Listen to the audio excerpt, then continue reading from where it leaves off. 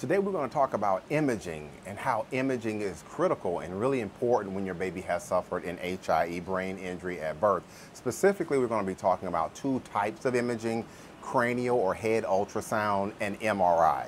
MRI is the gold standard. MRI can give a lot of detail as to what is going on with your baby's brain, but that's not to say that ultrasound is useless or there is no value of an ultrasound.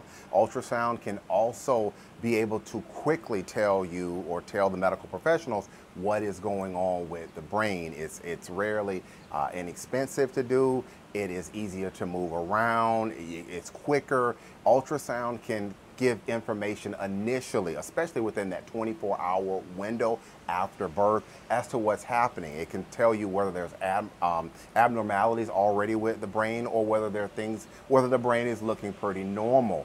If there is going to be hypothermia cooling, it can also help in that instance when it comes to certain things. So MRI and ultrasound are critical, and if your baby has an HIE brain injury, see if the doctors and medical professionals can talk with you about what do they see on the imaging, what area or areas of the brain have been impacted by this injury. And if there is hypothermia cooling, then more than likely there's going to be a subsequent, or there's going to be an MRI that's going to be done also to help doctors understand how is the brain looking now that there has been this hypothermia cooling that has been done. Remember, the goal of hypothermia cooling is not a cure for an HIE brain injury, but what it can do is it can look to slow the injury down. That's what hypothermia cooling can do. So I just want to talk with you today quickly from a medical legal standpoint about MRI and about cranial ultrasound. Both of these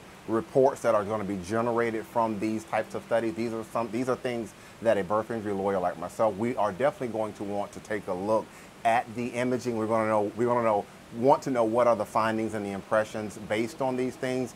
And in addition, that 24-hour ultrasound, that one is also extremely important from a medical legal standpoint, because we want to take a look to see what was going on with the brain immediately following birth. All right, that's going to be it for today's quick educational video. I'm Marcus Boston, and I'm one of the childbirth injury and medical malpractice lawyers practicing law here in the state of Maryland at Boston Law Group, LLC. Talk with you next time. Take care. Enjoy the rest of your day.